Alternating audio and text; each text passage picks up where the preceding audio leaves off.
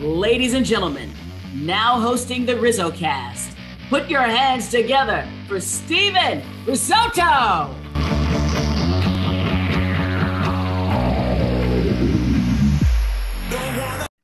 What is going on, everybody, and welcome. This is episode number 74 of RizzoCast. I'm Steven Risotto, joined alongside Jasper Lindsay as always, and today we are joined by a very special guest.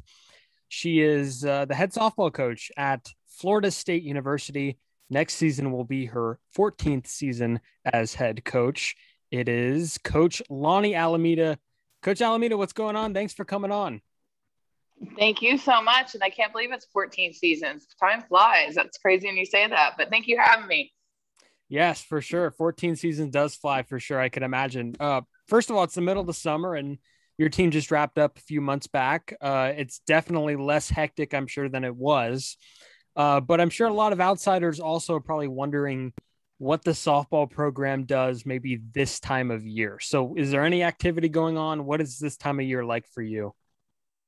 Yeah, I think a lot of people don't realize how college sports has gotten to be year round. So there definitely is part of your building and training as an athlete, some downtime. That's usually about 10 days after your season ends, 10 to 15 days. You get to go be a kid and do nothing, but then you kick into your summer workout plans. And if you're on a mission to get a little bit stronger, a little bit faster, maybe a little more, healthy to take care of certain parts of the body that took a beating during the season, your summertime becomes a big part of it. So a lot of the kids are committed to their workout plans and then their rehab plans. So when they get back here, which we start school in a couple weeks, they're ready to hit the ground running and get after it pretty hard.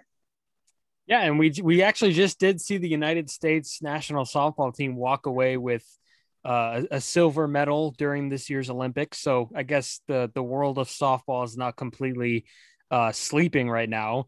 That was a horrible way to describe it, sleeping. But did you have the opportunity to watch any of that unfold? Well, crazy enough, I was coaching with Team Canada, so I was over in Tokyo. So yes, I was there with one of Jasper's alumni. We had a player on our team from Wisconsin. She played at Wisconsin, so KJ Hermish. So we had some fun over there. We bronze medal. That was the first time that Canada's medaled in the game. So that was pretty exciting for us. And yeah, what an experience. So I was 2 days after the World Series, got on a plane and been gone for 2 months traveling around for it. So you're right, the softball world doesn't sleep. It's still going in the summertime.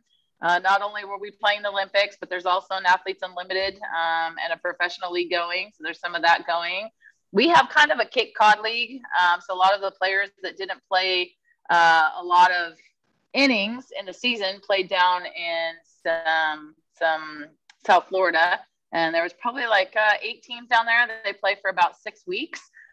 They compete down there together and getting after that. And then there's the big club ball recruiting. So as a coach, you're usually out recruiting June and July. So softball is going at all levels, high and low, but I was fortunate to be out in Tokyo and get a chance to see Team USA and Team Canada and Japan, the host country, win a gold medal. Yeah, that's pretty crazy. How do you get picked to, be on the coaching staff for Team Canada? How does one go through that process? Is it hand selected? Does the head coach reach out to you? Do you have to apply? How does that process work? Yeah, I think every country is a little bit different in how they do it. I know in the U.S. it's an application process, and you have to work through junior teams and national teams in order to get picked for one of the Olympic coaches. I've been with Canada and the program since 2002.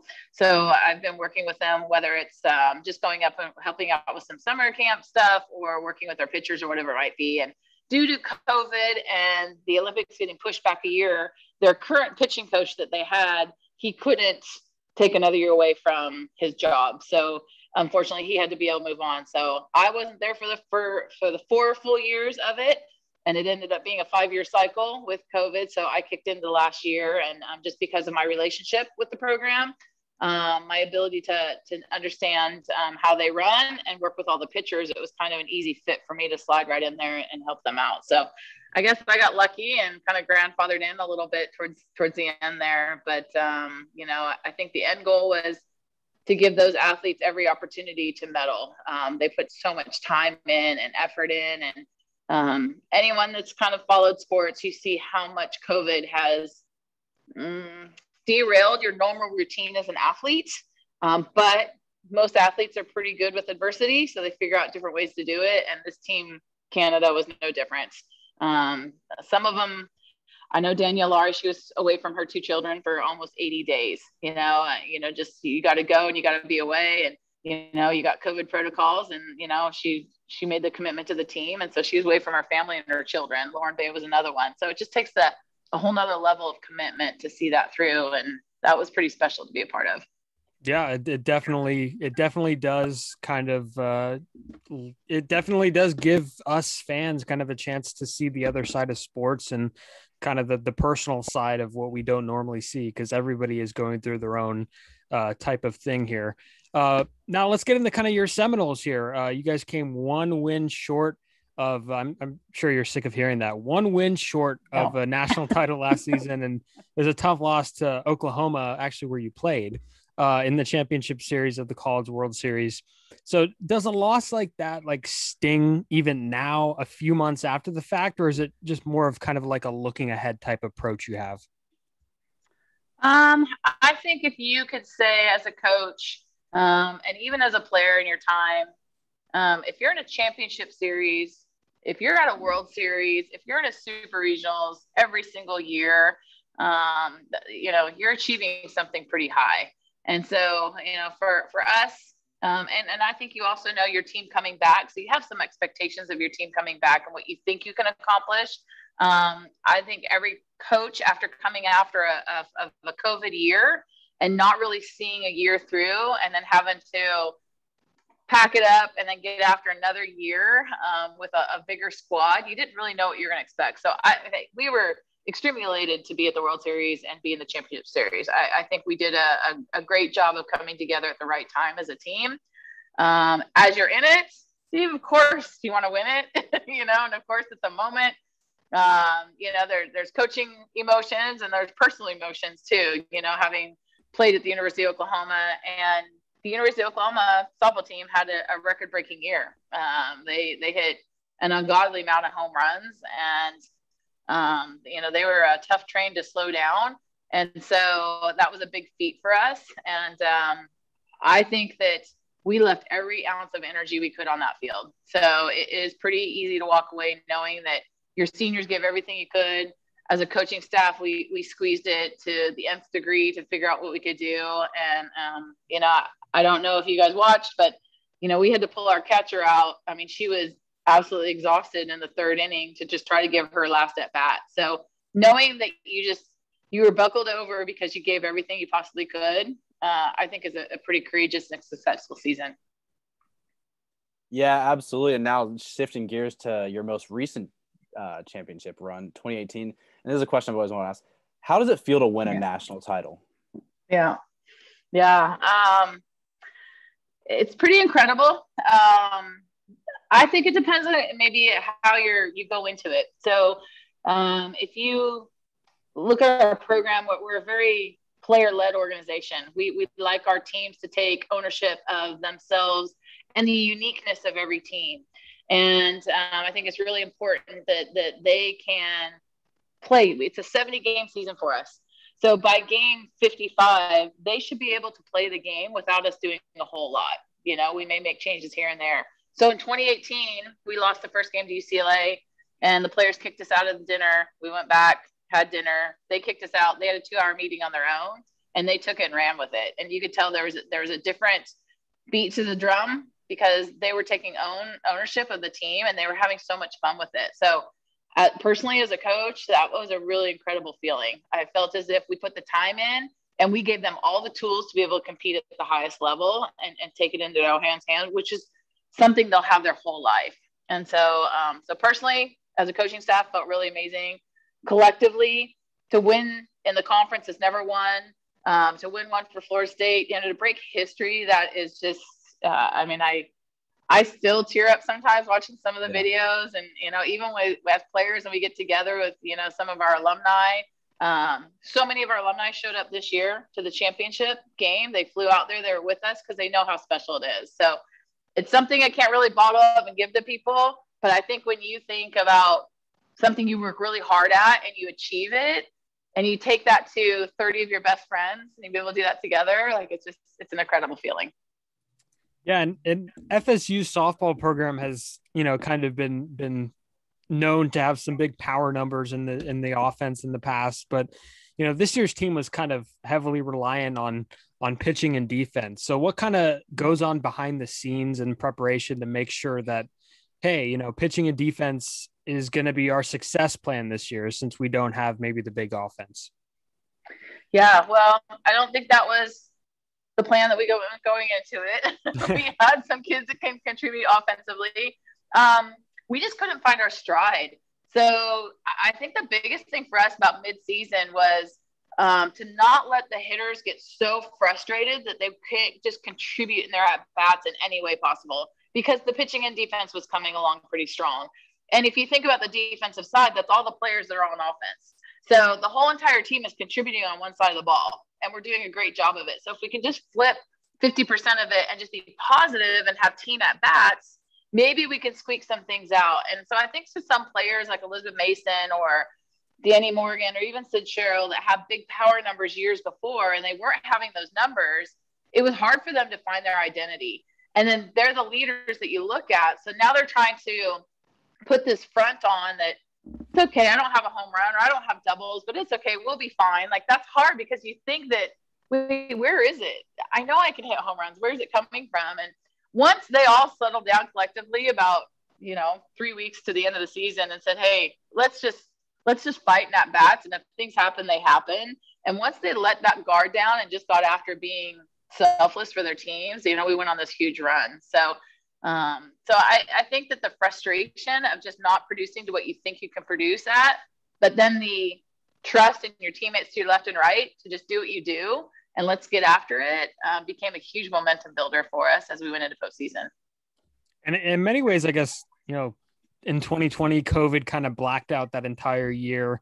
How important was it to follow up a lost year with another really, really strong campaign?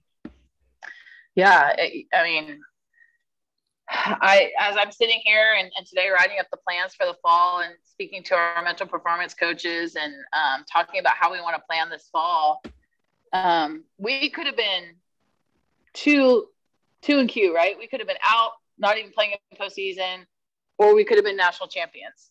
We were a hairline between both of them. And I go back to, I think our culture sustains us, the ability to play for something bigger than just yourself. Because if you're just in it yourself, it's a failure sport and it's really hard to get through, but when you have your teammates with you and you can rely on teammates and you bring out the best of yourself, something special can happen. So yeah, trying to figure out how we jump into this year. How do we jump into this year? And that senior class and that team last year catapulted us to a completely different feeling and belief. So all those freshmen that were part of last year, we had some really key players that were injured last year. They were on this journey with us of highs and lows and some really low lows to get to some really high highs.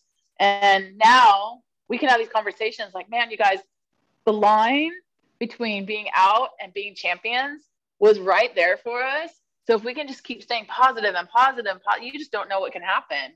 And I think that's the story that we're going to be able to tell and move forward. And something I've learned years into my coaching year last year taught me so much, just about not giving up and staying positive and, keep feeding information and just try to be the best you could be every single day, because you just don't know what's around the corner. So that's going to be a big one for us this year. And I think that really, in my vision for this program, is going to really catapult us, forward a ton and be very successful with all the kids, whether it's this coming season or, the 3, because we have close to 16 freshmen. We're a very young program coming into this year. Yeah. So speaking of this season, we kind of saw the college sports world get turned upside down this year with the new name, image, and likeness laws. And we've heard a lot about what it's going to do for football and basketball. How do you think it's going to change the landscape of college softball? Yeah, I don't even know. I mean, I'm sure your conversations have been fun, and 2 of you probably have had a lot of conversations about it too, because we don't know where it's going to go. I've had 4 players, sign some deals. They're not in the millions like some of these football players. And but an extra $2,000, $5,000, $6,000 goes a long way. And if you were to ask any normal student at a university to be able to sign, like I'm a really good piano player, I'm a really good chemistry major, like I'm, sign, like they would be all over that, right? So what a cool opportunity for them. But I look at on the other side, there's not many moments in life that money doesn't become the ultimate goal. And college athletics is one of them, and amateur sports are so special. And I look at it, I'm like, how am I going to manage this moving forward? Because social media is such a big part of some of these contracts, and how many posts they get, and how many likes they get, and where does those posts come from, and how do you manage the social media aspect and the phones in locker rooms and the phones in conversations and the inside information. And so I think it's going to be neat as we navigate it. I'm not against any growing of athletics, but I think money can just be the root of a lot of greed sometimes. And I know some of these college players aren't emotionally experienced. I'd say like me in college, like you're still experiencing life. You guys are experiencing life, and all your decisions have ramifications, whether it's good or bad. And so now you're talking about people making contracts for money. That's such a bigger picture down the road from learning about yourself. So I hope to still be just a support person. I've always been a coach, at first, obviously, but, it's more about the people, it's about your people growing. And so if you can be in support of them and their ventures, but I would hope that a player doesn't get pulled away because of a contract situation and it pulls them away from the team, maybe from a couple players that don't have the ability to get those contracts. In football, how many of those guys every day are just out there grinding it out so the super receiver or the quarterback can get their time? And are those guys going to get taken care of? Like you need those guys. You need those guys. And we're talking about a lot of experiences in the pro ranks to feel how to take care of people and teammates. And now you're putting that in the college ranks. So it's going to be really interesting. And I imagine the two of you have had a lot of conversations about it, because I know I sure have too. And we're still trying to navigate it. Yeah, absolutely. But take me back to when you first arrived at Florida State. You were given the tall task of filling the shoes of legendary coach Joan Graft. And you see most new college coaches after kind of a legendary tenure go through some growing pains. But how'd you go about not only carrying on FSU's winning tradition, but allowing your own coaching style to kind of flourish?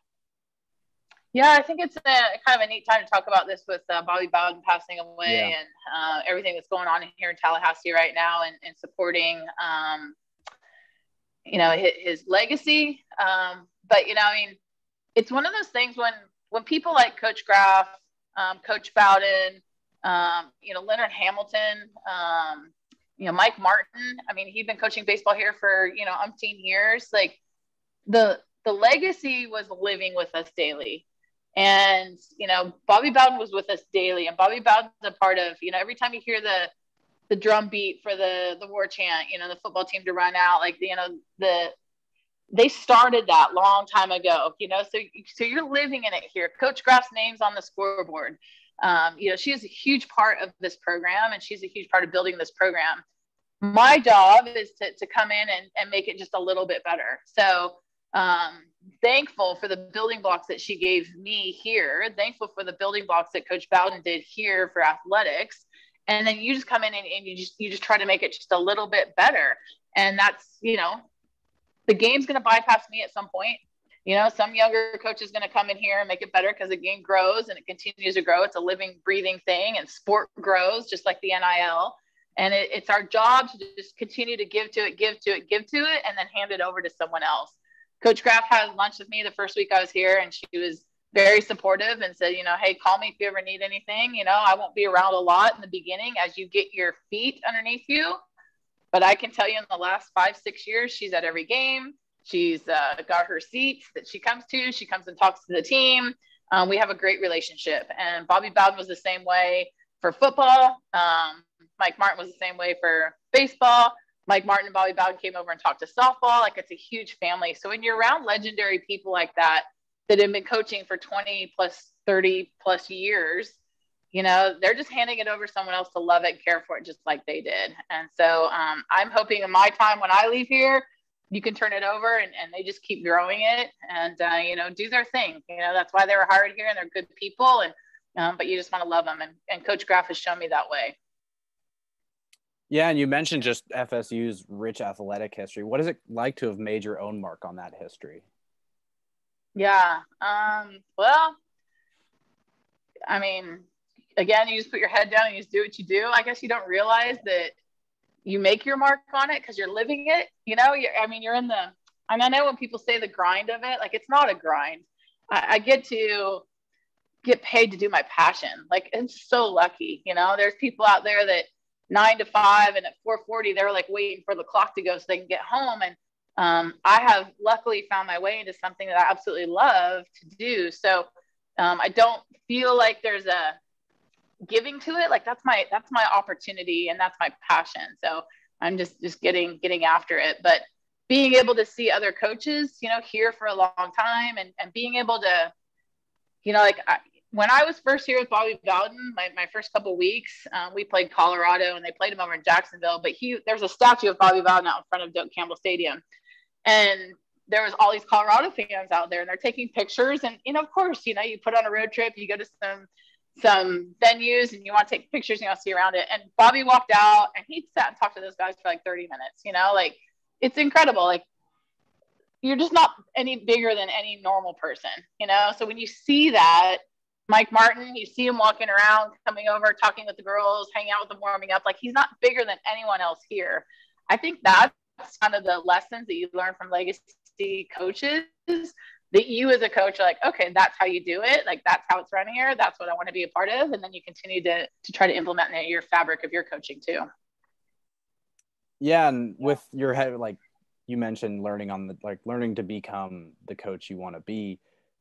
You started your career at UNLV. And I mean, the first job, I can imagine being a head coach is always intimidating, but how are you kind of able to manage the ups and downs you experience in UNLV, and what goes into establishing a program?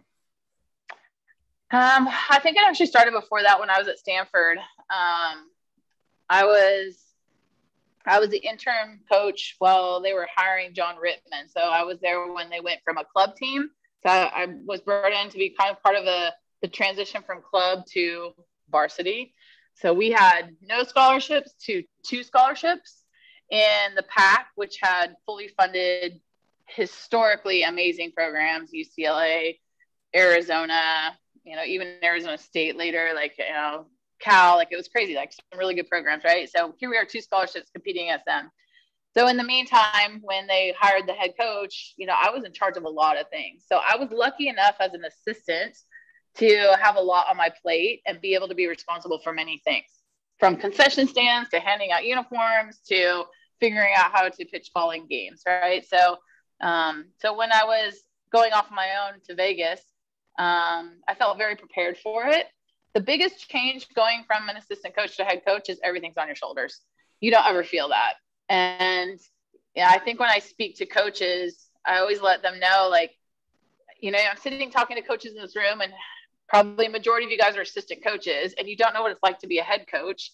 And you head coaches, got to understand your assistants don't know what it's like to be a head coach. So until you're that person that puts your head on a pillow at night and your head's just swarming with are the kids okay? Am I doing right? Am I communicating with coaches? Am I recruiting the right people? It all lands on your shoulders.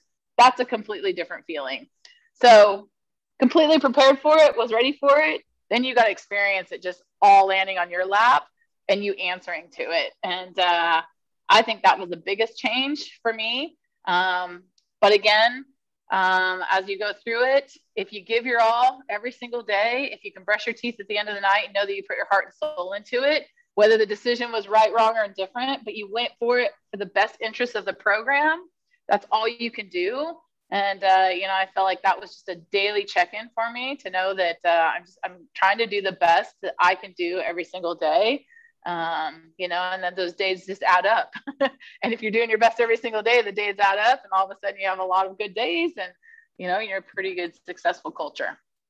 Yeah, that's awesome. And just to follow up on the culture, I know whenever we talk about coaches at any level, there's always the conversation of getting the players to buy in to philosophy and creating kind of a comfortable culture. And I know I do a lot of freelance stuff covering the Giants. And I know Gabe Kapler, the manager, says a lot.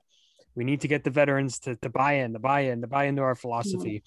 So how key is it to establish an atmosphere where your players are excited to get to the field every day and excited to compete? And I guess most of all, excited to play for each other, really. Yeah. I think, it's funny.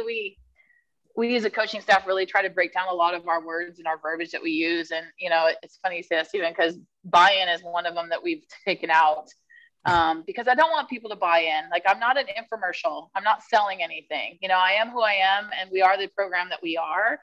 So it comes back to recruiting and making sure that I do a really good job of when I go out, if I'm going out to recruit Jasper, I got to make sure that I see him in a really good environment of competition, of practice, of how he interacts with his family, like all those things. Because my expectation is when he comes in, he's going to be everything that this program's about.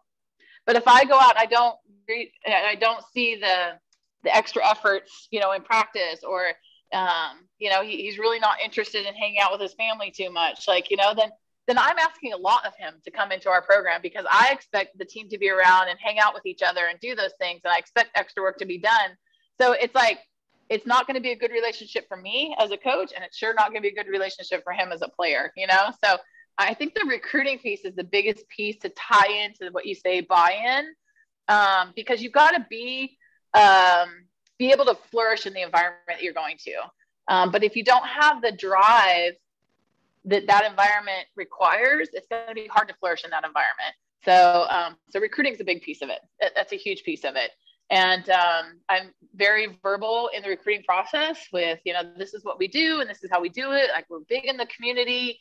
We are a team. It's going to take everybody on the field. Like, we give our, everything. We talk about our gate, our mantras, all those things in recruiting. So the day you step on campus, Jasper comes into campus and we set up the first day of practice, like, he understands what gate means and he understands the core values. Like, he doesn't get there and be like, wait, what are we doing? Like, it's a very, transparent, culture, a very transparent organization. And I think that's what creates buy-in, so to speak, is because you know what you're getting into. And now I'm just trying to push you to be the best version of yourself in that environment. Yeah, and I have a couple friends that play softball, and I was asking them about you. And the one word that kept coming up about your team style of play is grit. And I mean, I just want to know what it means to you to play with grit and how you go about instilling that value in your players. Yeah, I think they do it themselves. We do a lot of different training models. We work with military, ex-military. We have psychologists, sports psychologists, our coaching staff in general. We really get after the weight room. We really push in the weight room and our conditioning piece. So we have 4 or 5 areas that we really push the character of players, but essentially the character of the team. A mantra of ours was last year was, we bend, we don't break. Like, keep bringing it on. It's not going to break us. You're not going to break us. And, just trying to be very friendly with adversity and very friendly with failure. Like, those are things that would break teams' spirit. Those can break teams' culture and chemistry, and it's not going to break us, keep bringing it on. So to a point where it can kind of get funny, right? Like, a bus tire goes flat, we're late to the park. Oh, you're not going to break us, adversity. It's not going to happen, So the whole team's kind of stopped talking that mantra. So then you become gritty in that sense, because you're okay with whatever situation's brought on. Yeah, and now, like, to get into your own playing career a little bit, I read that you played both softball and volleyball at St. Mary's. What was it like being a 2-sport athlete and also balancing being a student? Yeah, you're talking a long time ago now. Like, we're talking like, yeah. So, because you can't do that much anymore, right?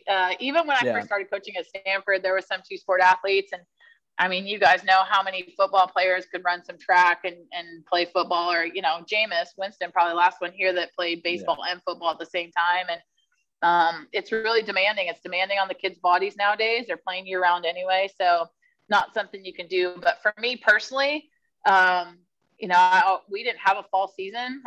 So it was the University of Oklahoma that I played softball and volleyball, and we didn't have a fall season. So I had to figure out a way to train to get stronger for the spring season. And so that was my way. And I was lucky enough to be somewhat talented to be able to make the volleyball team. And how cool is that to be able to travel with volleyball in the fall and then be able to travel with softball in the spring? It was pretty awesome. So, but I always tell kids at a young age, the lessons I learned playing so many sports and the lessons I learned in college, right? Like I wasn't a great volleyball player. I was a pretty good softball player, but you learn lessons about being part of a team from different cultures and different teams.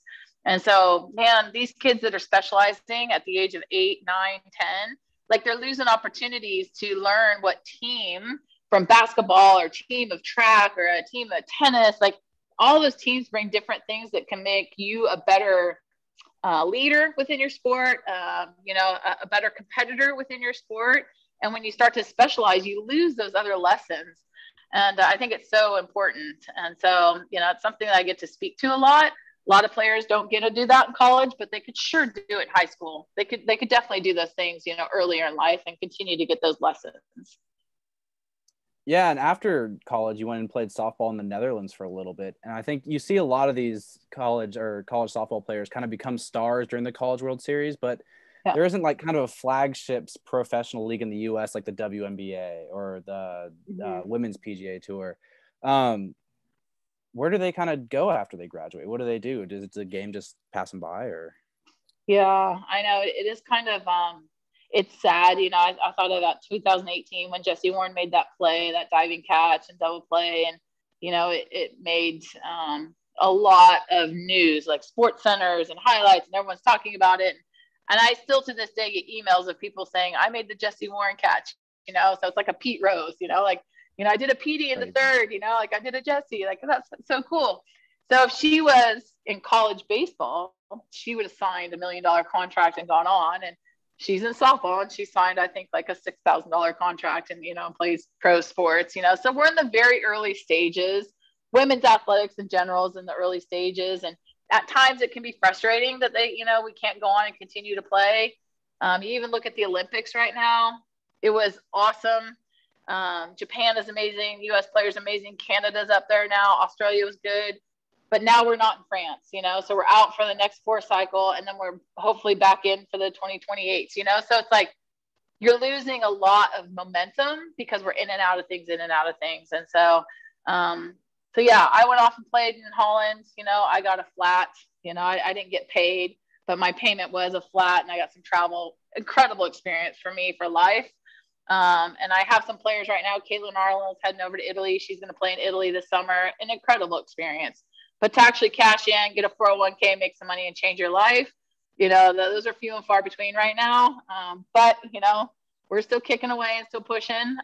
You look at the ratings of Women's College World Series. You look at how many people are at the Women's College World Series. The two of you interested to even talk about softball right now, like it's an incredible game. The commitment that these women have to be the best they can be. And, they're just knocking on the door of next level athleticism because they're leaving college at 21, 22, and they haven't even hit their prime of their abilities of what they can do. So I don't know how far around the corner we are to doing some pretty incredible stuff, but, I do know it is around the corner. Yeah, hopefully so. I mean, I think us in the baseball world, we've heard all sorts of misconceptions about softball, and what are some of the differences, I guess, and more misconceptions that you've heard over the years? Because I know I've heard, the ones where softball is for girls, and that's the common one you hear, and baseball's harder than softball. When I've seen video of Jenny Finch striking out Albert Pujols, and he was legitimately trying to hit the baseball, or the softball, I should say, and he wasn't hitting it. And, we expected, I guess shorter, it's easier since the dimensions are a little bit scrunched in a little bit. So what are some of the misconceptions that you come across? Yeah, I think that's probably one of them when, guys walk out and they see, it's a 190 fence or 200 fence, like, the ball, I mean, come on, that's ridiculous, but again, you're hitting something coming at you at 70 miles an hour with movement. So I don't care how far the fences are, the consistent actually hitting is the hardest part, right? And then I think the other thing that a lot of guys look at, is the slapping game, the short game. They look at that as kind of like a weaker version. In baseball, you don't slap too much. Although I see it change a little more. Ichiro kind of brought that in, right? Ichiro was kind of a little lagging behind and we put the ball in play. And even Tony Gwynn back in the day, he'd punch a ball to left field if he needed to. So it's just not – in Major League Baseball now, you're paid to hit home runs, and it's all about the machismo and the home run side of it. But now how the shifts have changed, now team baseball is coming back into the picture a little bit because, programs want to win. Well, team softball has always been there, and it's not about the home run. The home run is nice. Oklahoma showed that. But, their girls are throwing most of our girls are 68, 65 to 68. The harder throwing ones are in the 70, 71. So if you say 70, 71, you're pushing upper 90s, 100 miles an hour. And, the one thing about softball is we can lift the ball. I know a high fastball kind of runs a little bit, but we can actually let the ball run in and out. So you're covering all quadrants of the zone. So, at the elite level, you're seeing some pretty legit pitching, and having to square it up. So I will take the positives that I've heard a ton. It's a fast-paced game.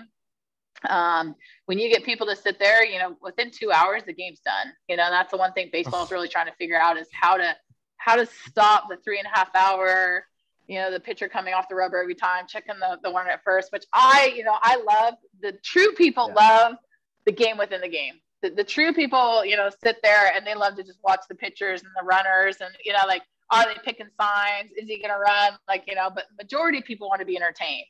So I think for softball, we're lucky because you get strategic people loving the game, but you get the majority of fans just loving the 2 hours and I'm in and I'm out. And it's pretty fast paced. And then the slap game, when people start to look at it, if you get some kids that are 2'8", 2'9" down the line, 60, you can't bobble the ball at all. They're safe. That element's not really there in baseball. Some guys, but they're playing 100 some odd games. They're not sprinting down the line every single time. They need to take care of their bodies. So there's just some difference in that part of it. But I think we're growing. I think we're different than baseball.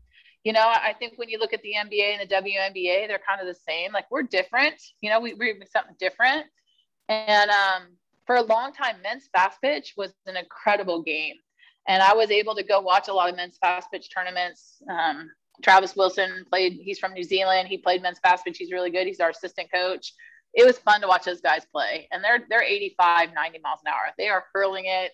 It was incredible, but they don't have another level to play. So no one sees it. So you see more men's fast pitch guys coming into softball, a lot of baseball guys coming into softball because everything they love about their sport is here.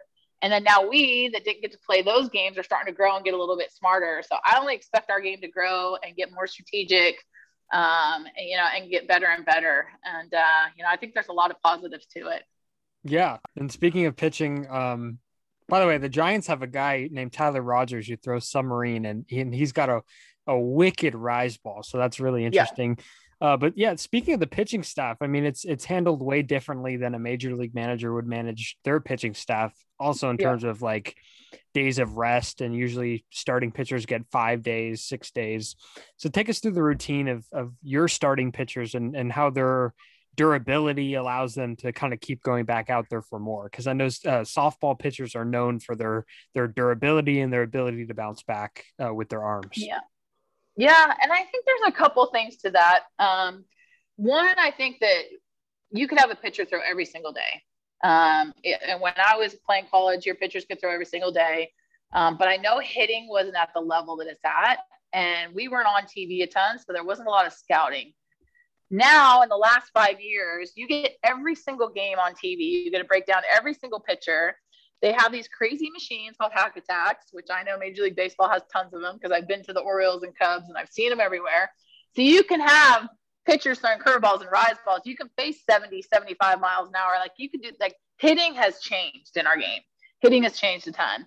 So what we used to do back in the day with softball, I think now is changing towards a little bit more of a major league and maybe an opener, maybe a starter, maybe a reliever, and then going into the closer. because the hitters are getting too good now. And the information that we are growing at as college coaches and players, being able to sit pitches and be able to do some things is changing. So strategy is becoming a big part of it too. So fun, it's funny that you say this. I managed our Canadian staff that same way. We had a starter, Sarah Groenewegen. We had mid relievers, and we had a closer in Danielle Ari.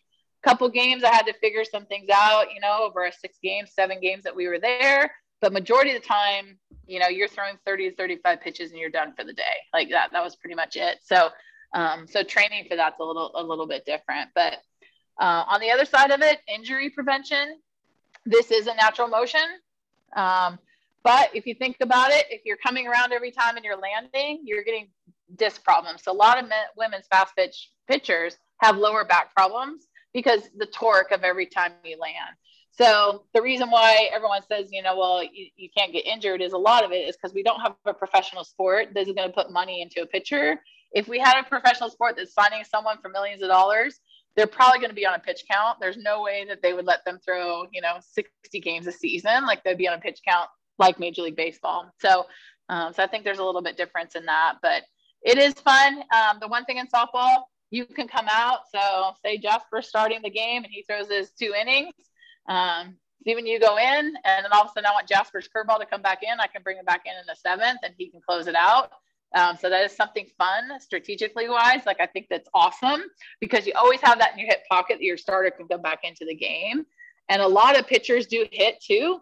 So, they can come back in, they can swing it, or they can stay in that DH role, swing it while someone else pitches and then comes back in and pitch and hit. So we have some fun areas with that too. But we've been blessed with a good pitching staff. I've been lucky to have some really good, not only skilled pitchers, but great leaders in the circle. And I look at this coming year and Kat Sandercock and Danielle Watson and Emma Wilson are 3 of them that got some really good stuff. And, if they can get their stuff with confidence, they could dominate, a good 7-inning games with the 3 of them, if not a 4 or 5 game weekend. Yeah. And I actually did read an interview in preparation for this where you said that you're not necessarily a numbers coach, which is really interesting. And because I know in baseball, I mean, baseball people that are coming up now through the ranks in the front offices, like literally their ears are, spilling, there's stuff spilling out of their ears, like numbers spilling out of their ears and stats. And there's a new stat every day and it's crazy to see. So do you guys use like any statistics, like while making a lineup or defensive alignments, or, I mean, you mentioned some of the pitching stuff that you guys do. Does like second time through the batting order, is that kind of stuff creep into your mind during the game to prepare for? Yeah, for sure. So I would say you get some of those analytic guys and they could just spit out numbers and, even creating like the whip, whip wasn't a thing for a long time. All of a sudden you got this, you're watching a baseball game and now they got this box down here. It's got whip and this and that. You have to look it up. Like, what does whip stand for? What are we doing? It is a lot of numbers, but they're paid for that. And I've been able to meet with a lot of those analytics people and really dive into, because I'm not that smart on that side of it, but I can teach softball. And if I could connect the analytics, smart mathematical people and put that with my gut feeling and strategy, and you can combine that for sure. Second time through, if all I'm doing is throwing drop balls, I mean, you've got to bring something else in, and starting to see that. So that, that as a coach, but now you see that in numbers, then you can start to marry it. And I think that's in Major League Baseball. What's gotten to be so fun is the analytic guys that talk baseball and the baseball coaches that can talk analytics and they can marry it, because if you get the two, it becomes really tough to do. But yeah, I have my old school ways. I'm a doodler doing the games. I have my own charts I write. I do my own things. I do my own homework in that sense. And in end, it is probably a form of analytics, but it's not to me. It's squiggly lines and it's pitch counts and it's first pitch strikes, and it's just numbers that speak to me to know that I'm getting the DNA of my pitcher and I know what she can do over time. And when she starts to vary from that, that's when I need to make a change. So I really study my pitchers versus studying the other team's hitters. I really like to know my team because I'm with them every single day. And then, when I see them to veer, do something a little bit different, that's when I got to go to something different. So that's my analytics, and that's my feel. But I also know Major League Baseball, they got thousands and thousands and thousands of at-bats. We don't get that many over college. So, we kind of morph them together. Yeah. Yeah, so jumping back into recruiting for a second, I mean, at any college level, it's pretty cutthroat. And softball especially, you guys begin to recruit players that are just entering high school. And you got into this earlier, but what's been your main philosophy when it comes to recruiting players to Florida State? Yeah, I mean, you got to love Florida State. Like, I'm not going to throw the red carpet out for you. Yeah. I'm not going to pretend we're something different than we are. I think, you can recruit off hype if you want to as a coach, but then you got to make sure you can produce hype for 4 years that they're here. And it's not hype all the time. It is grinding, 6 a.m. workouts. It's failure. It's a lot of things. So, we're going to be who we are, and the ones that love us, are the ones that are going to be pretty good here. Yeah. And I mean, without giving away too many of your secrets, what is your pitch to recruits? It's funny. I don't think I really have a pitch. I think, I would say my pitch in general is just our relationship building, honestly. Like there's at no point is there like, here's the one for the Gipper speech. Like, let's go. It's like, okay, you've seen our program, you know what we're about. Like, what do you think? Are you going to be able to fit here? And honestly, I really get into like, can you contribute here? Because I'm not going to bring you in here and then we're going to change you. Like, we're bringing you in here, contribute. And I'm not saying softball, I'm saying being legendary and the person you are and contribute that way. So, so there is no pitch, crazy enough, which goes back to maybe Steven's buy-in. I mean, we literally, we are who we are. Can't use that word. Yeah, I know, right? No, I know. I don't mean to come off like you, but I think it's interesting when you guys have conversations and you start to say things and then you look at that, like, what does that word really mean? Or what does this phrase really mean? Because we take it for granted sometimes. And then when you really dive into the phrase or the word or the meaning, and then, then it comes back to like, oh, is this really part of our culture? Is this really what we do? So yeah, not taking that personal, but, definitely something that we've talked about. So, yeah. Yeah, 100%. So before we wrap up here, next season, 2022, what are you looking forward to the most? I'm so excited about this fall, honestly. Like I can't even look into February right now because we have so much talent. We have so many kids that just love softball. Like, I'm just excited to be on the ball field from 10 a.m. to 5 and just getting after each player and making them better. Like, I love the fall. I love September, October, November. To me, that's when you're putting the hay in the barn and you're getting ready for the season. And I hate to, because once February hits, it goes by so fast. And if you can't enjoy the building moments and you can't enjoy the highs and the lows and the crazy moments that the fall brings, because it's a lot, these kids, when you guys talked earlier about, what do they do during the summer? Well, I think the fall is they're 6, 7 a.m. every morning running or lifting, and we're as a coaching staff, we're there with them too, because you like to see the kids that really get after it in the mile or really get after it in the hundreds, or the kids that just can't get after it because they aren't physically tooled yet. But then during the fall, they start to get there. Like, you just see so much character revealed in those moments. And, just the glove work, the teamwork, the cuts and relays, just all that stuff comes together in those 2.5 months. And so I absolutely love the fall. So I'm excited about that. Then come January is when you sit down and you're like, okay, what do we think we can do? Well, let's look at the schedule. What can we do? And that becomes a separate fun moment because you put all this time in the fall. That's great. Well, Lori, I appreciate you joining us. This was a lot of fun. I know me and Jasper's reversed his commitment to Wisconsin, and he's not going to go play Florida State softball. I am following in his path. I'm doing the same thing. I need to get him a shirt. Yes. Yes. We definitely need to play for Coach Lori over there at FSU. So I appreciate you joining us. This was a lot of fun. Thank you all. Take care. Thanks for having me. Thanks for coming on. You guys could follow the podcast on Twitter and Instagram at RizzoCast, YouTube, subscribe, Spotify, Apple Podcast, wherever you find your podcasts. Thank you guys for listening and have a great day.